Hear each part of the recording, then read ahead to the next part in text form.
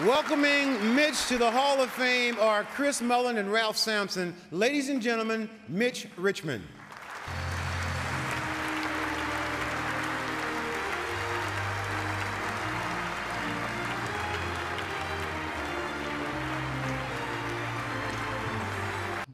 Basketball now was taking me places, and the next stop was Moberly Junior College in Moberly, Missouri. It was a tough adjustment being away from Florida.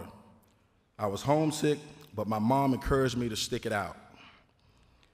My coach, Dana Altman, played a key role in ensuring that I did just that.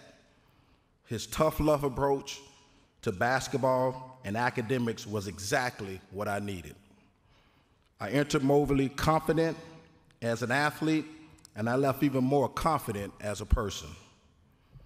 And I also left with a record of 60-99 during my 2 years there. When I transferred to Kansas State,